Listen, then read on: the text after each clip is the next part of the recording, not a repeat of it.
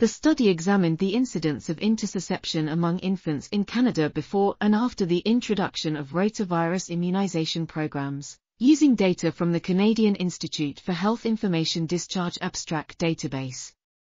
The results showed that annual hospitalization rates for intussusception ranged from 20 to 30 per 100,000 infants, with no evidence of a trend over time.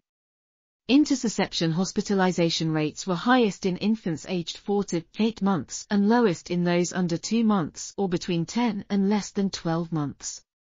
Males had higher rates than females both overall and within each age group.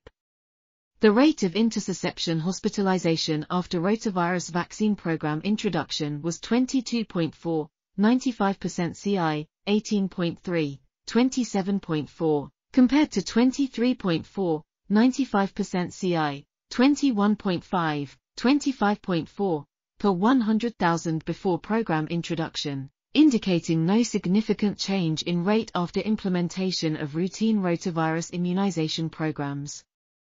This article was authored by Stephen Hawken, Robin Ducharme, Laura C. Rosella and others. We are RTCLTV, links in the description below.